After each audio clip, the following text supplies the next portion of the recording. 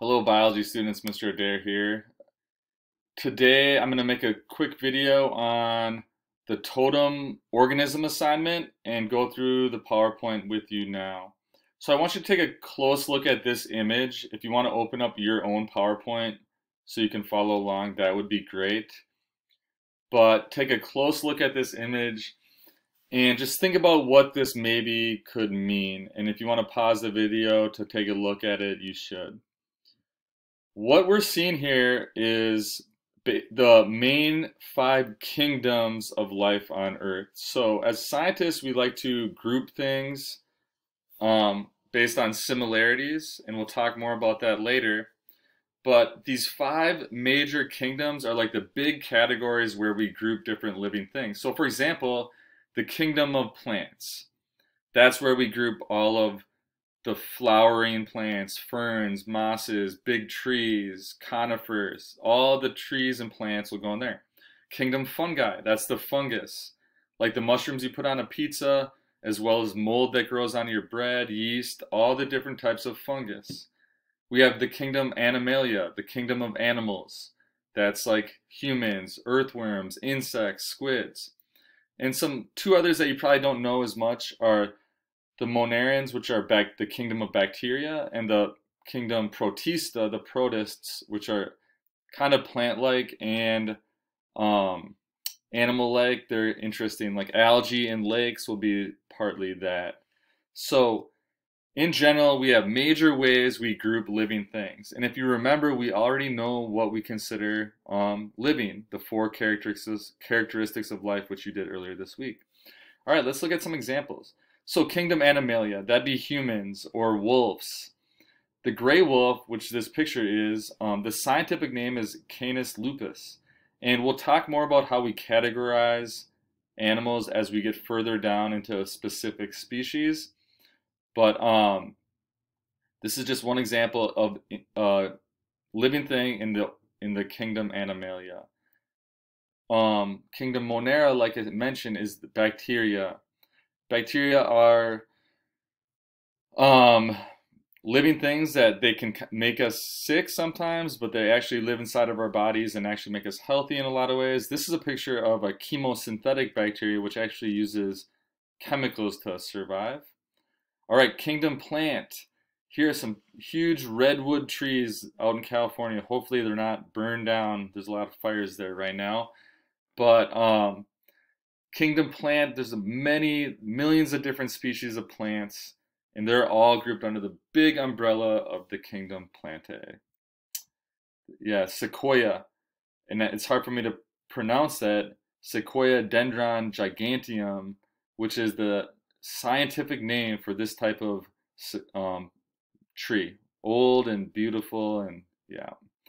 All right, now we think animals when we think kingdom animalia, we think about wolves, humans, our dog, all the big animals. But you know what? There's a lot of tiny microscopic organisms in the kingdom animalia.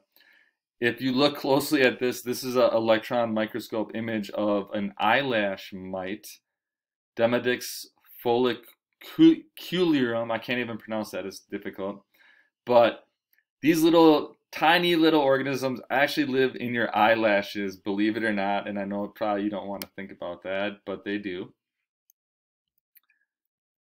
What else here? Oh, giant squid, kingdom animalia again. A peacock pansy butterfly, also in the kingdom animalia. When we think animals, we're also talking about insects. Also in the kingdom fungi, we have Basidiomycota, bracket fungi that maybe you've seen out in nature, or the morel mushroom, which in the springtime in Minnesota you can pick morel mushrooms and they're kind of a delicacy in a way. People eat them. But never eat a mushroom unless you know a lot about it, because they can make you very sick and even kill you. Kingdom protista, this is a picture of an amoeba. Now these live in the aquatic environments, like you could find these in Como Lake, and they've a lot of protists photosynthesize, so they use the sun's energy, but they can also move around and hunt food, and they're just kind of unique. There's a lot of different types of them. Okay, so we went through a few different types of living things. All right, you're gonna be asked to find an organism to research, study, and know as deeply as you have known anything. You will know everything about this, your totem organism. Your knowledge of this living thing will give you a base from which to make connections with other organisms and to apply the concepts we're learning in this class. This approach will strengthen your learning and allow you to help others learn by finding relationships to their totems. Are they prey? Are they predator? Are they mutualistic? Do they share habitat? When we get to a place where this organism could be part of the instruction or conversation, you should offer information about it. So what exactly is a totem organism? Well, last fall, you can still see me here, last fall I had the opportunity to go to British Columbia, Vancouver.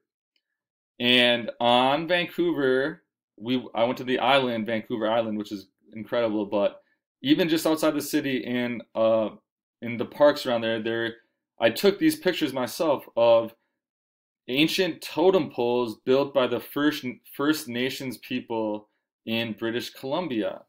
And these totem poles are absolutely beautiful and built by the natives, and they can symbolize family lineages, spiritual connections, or just making honoring the animals around them.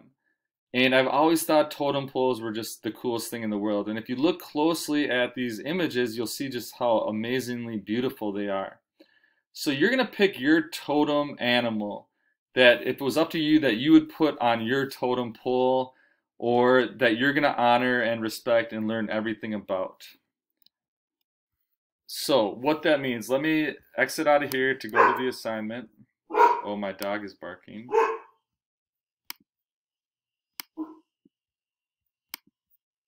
Okay, I just read that same thing. For now, you're going to choose your totem organism. This could be your favorite animal or a living organism you are interested in.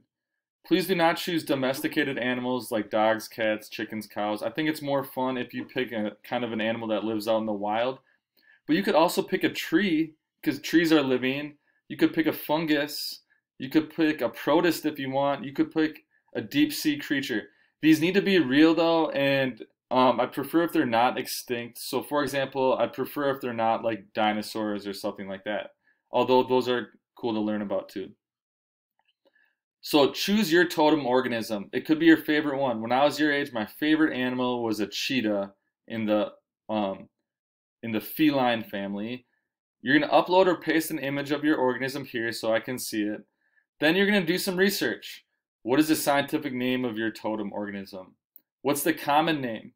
So for example, scientific name of the gray wolf was Canis lupus, and the common name is gray wolf. The classification. All right, so that goes into the kingdom and the domain and the species. So try to classify it based on the research that you find. To what other organisms is it related? The wolf example, Canis lupus, you could say wolves are related to domesticated dogs. They're related to, and maybe you can do some research and find some other organisms that they're closely related to on the tree of life. So another example would be, let's say you picked, there's a lot of different types. If you picked a painted turtle, you could say, well, painted turtles are related to sea turtles because they're all part of that sort of family. In what type of habitat would you find it? So where does it live, and in like what area does it live in? If you picked a painted turtle that lives in Minnesota, the habitat could be swamps and lakes. They eat algae. They live in the sun, they sunbathe. So really explain where your totem organism lives. Then describe your organism in detail. This is where you can use your free range to write a little bit and be creative. And then, why is this organism important or interesting to you? Why did you choose it as your totem organism? Now, this is again an opportunity to share a little bit about yourself and what you like. So please take it serious and do a good job and write in complete sentences. And I look forward to reading about your totem organisms, and we'll bring those back later this year when we talk about other concepts in biology. All right, I need to move on to my next meeting, so I'm going to stop this for now. And good luck, and I'll talk to you soon.